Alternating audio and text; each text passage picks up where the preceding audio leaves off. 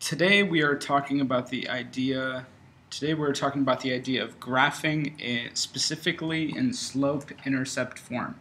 So we're going to be graphing lines in slope-intercept form. Go ahead and follow along with your notes sheet.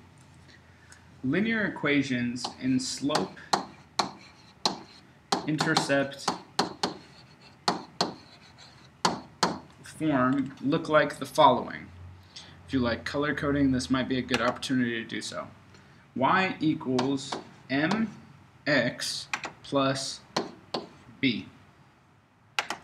In this equation, the m is the slope, or rate of change, which is basically the way that the function is changing. If the function is constantly adding 5 for every x value, then the slope would be 5. If it was constantly adding 7, then the slope would be 7.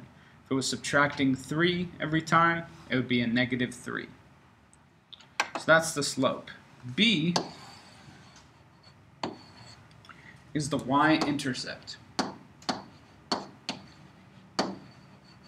meaning where the line crosses the y-axis. If you're still having a difficult time remembering, the y-axis is the one that is vertical, and the x-axis is the one that is horizontal. So let's say, hypothetically, you had a line, and it crossed at positive 2, then B would be positive 2. That's the y-intercept. It's going to make a little bit more sense with our examples. Let's go on to the next slide here. Slope is described as the change in y divided by the change in x. If you didn't know, change is sometimes labeled with a little triangle, a delta. The change in y over the change in x. You may have seen this in another class as rise over run. If you want to think about rise like an elevator, it's either going up or down, and run is like a conveyor belt. It's either going right or left. So if we looked at this graph over here, we would notice that the rise was a positive 1, and that the run was a positive 3. As a result, we take the change in y, which was 1 over 3, and we end up with 1/3. When graphing, start with the y-intercept, then use the slope. So the y-intercept is your starting point, and the slope is how you're changing from your starting point. Okay, I'm going to go ahead and get into some examples so we can understand how to do this. So, I'm looking at example 1. I think back to the form, slope-intercept form. I know it's y equals mx plus b. So, if I look at my equation, I realize that my slope is negative 4. And I realize that my y-intercept is positive 1. Again, my notes say to start with the y-intercept. So I'm going to go to my y-axis, and I'm going to find positive 1. So that's right here. Positive 1. Now with my slope, it's negative 4. So again, I know that this is rise over run, or the change in y over change in x.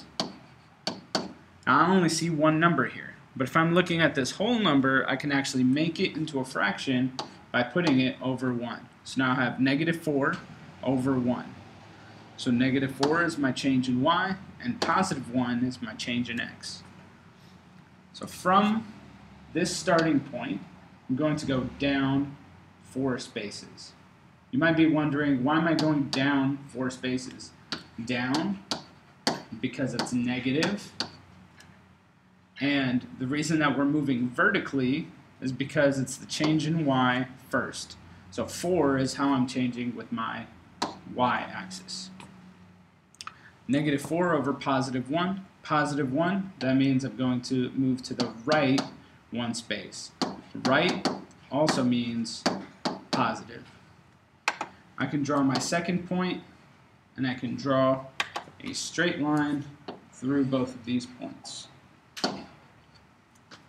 Make sure to draw arrows at the end, because that means that the line goes on forever. Okay, so let's check out example 2. Example 2, I'm going to do the same thing. I've got y equals red for the M, x plus green for the B. Now again, this is my y-intercept, and again, this is my slope. So in this situation, my slope is the 1/3, and my -2 is my y-intercept. So I start with my y-intercept at -2. That's this right here. Then I'm going the change in y over the change in x. So +1 over +3. So that means with the y-axis, I'm going up 1, +1. Then with the x-axis, I'm going to the right 3. 1, 2, 3, +3. I draw my second point. I can draw a straight line through these points. Again, draw your arrows. That means that the line goes on forever. Let's move on to the next 2 examples.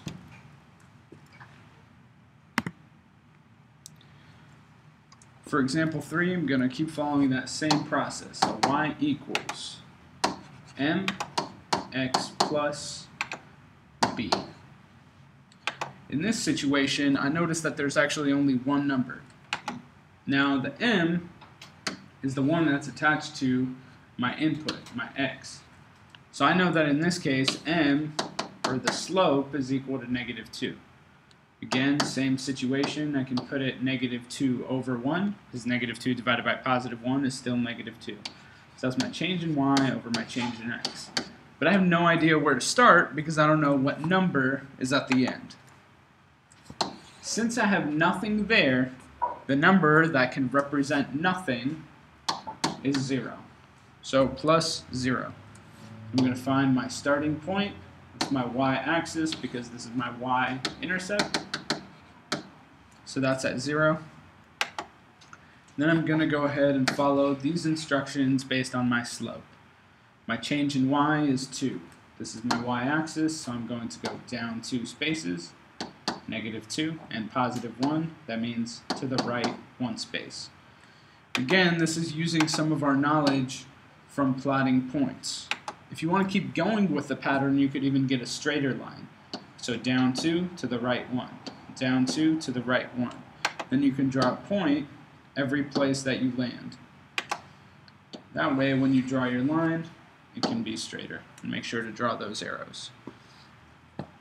So one more time, just as a reminder, if you're looking at your x-axis, positives to the right, negatives to the left. If you're looking at your y-axis, positive is up, negative is down. Let's move on. So for example 4, y equals m x plus b. B is my y-intercept. So I look at my equation, that matches up with +1. I know that's my starting point on the y-axis. A lot of people want to start here. That is incorrect, because that would be on the x-axis and that would be your x-intercept. That is not where you want to go. So let's erase that, make sure we're not confused. Now I look at my slope, my m, and I realize that is going to be -2/5. -2/5. It's my change in y over change in x, meaning that I'll change with the y down 2 spaces, then I'll change with my x, +5. I draw my second point. Now I have 2 points that I can draw a line through. Okay. Let's move on to example 5 and 6, and that will be it.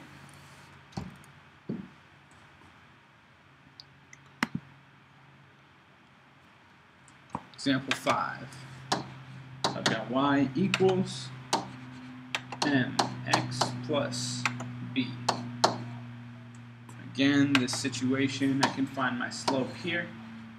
And what could I put this over to make it a fraction? You should be putting it over a positive 1. And it's always going to be a positive 1. It won't be a negative 1. Negative 1 would change the value. Negative 5 divided by a positive 1 still means negative 5. The b, that's this last number, positive 1. Great. So now I'm going to go ahead, I'm going to start at positive 1 on my y-axis. I'm going to move down 5 spaces. I'm going to move to the right 1 space. I draw my next point. I can draw a line through them. And draw those arrows at the end. Now on this last one, I'm not even going to do the slope triangle. I'm just going to go ahead and just plot the points. So again, it's y equals mx plus b. b, negative 6, that's my y-intercept. And 3/4 is my slope. I'm going to start at negative 6. You might notice that this only goes down to negative 5. So go ahead and just assume where negative 6 would be. Going to go up 3 spaces. And then to the right, 4 spaces. Draw my next point. I can draw a straight line through those. Draw my arrows. And I can get rid of my slope triangle. This is the line, this is the equation that represents, this is the line actually that represents the equation y equals 3/4 x minus 6. You don't have to draw that triangle. That triangle is just to help you to be able to find that line. Okay, if you have any questions, let me know.